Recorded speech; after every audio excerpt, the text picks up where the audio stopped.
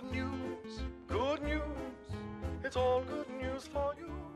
In tonight's good news, a Lafayette church has opened a new school in the Four Corners area and is helping children who live near there. Bridge Ministry and the Church Academy are partnering to run the K through 6th grade school.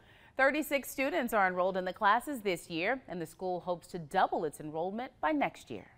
We've had so many of our kids who were put in another room or another category because of their learning disabilities. And it was not always a learning disability as it was a one-on-one association.